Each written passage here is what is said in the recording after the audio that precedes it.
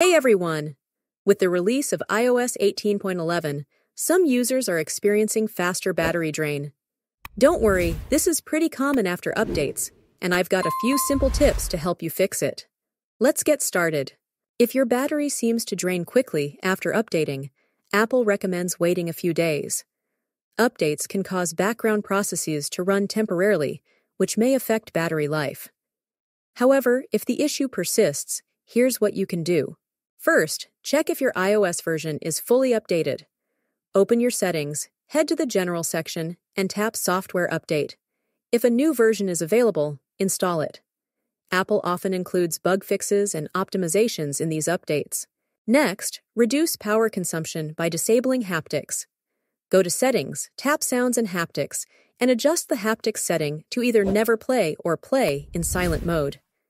This reduces the vibrations that can drain your battery over time. Another tweak to consider is turning off the screen distance feature. Go back to Settings, select Screen Time, and look for the screen distance option.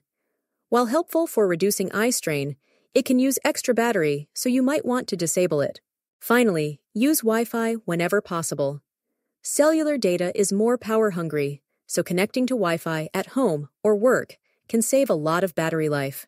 If you're out and about, minimize your cellular usage whenever you can. I hope these tips help you get the most out of your battery with iOS 18.11. If you found this video helpful, give it a thumbs up, subscribe for more iPhone tips, and hit that notification bell so you never miss an update. Thanks for watching, and see you next time.